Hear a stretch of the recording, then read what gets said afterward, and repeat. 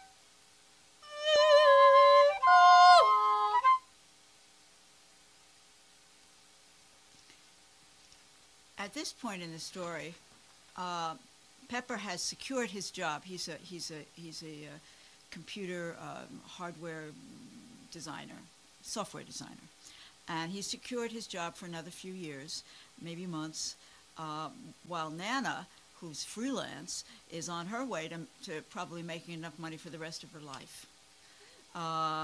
So Pepper doesn't see at this point what she sees in him. He needs to find a replacement. Chippy chow. Chippy chow. Chippy chow. Chippy chow. Chippy chow. Chippy chow. Wow. Chippy chow. Wow. Chippy chow. Wow. Chippy chow.